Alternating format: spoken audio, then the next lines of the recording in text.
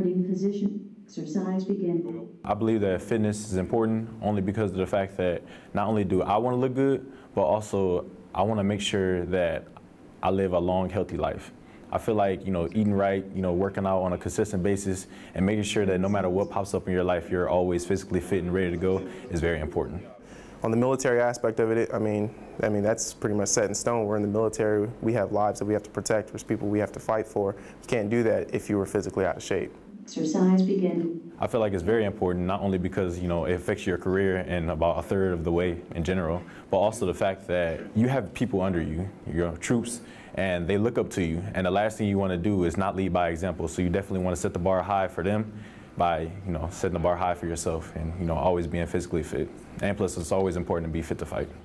Airman First Class Mika Weller, Incirlik Air Base, Turkey. 705, good job, sir.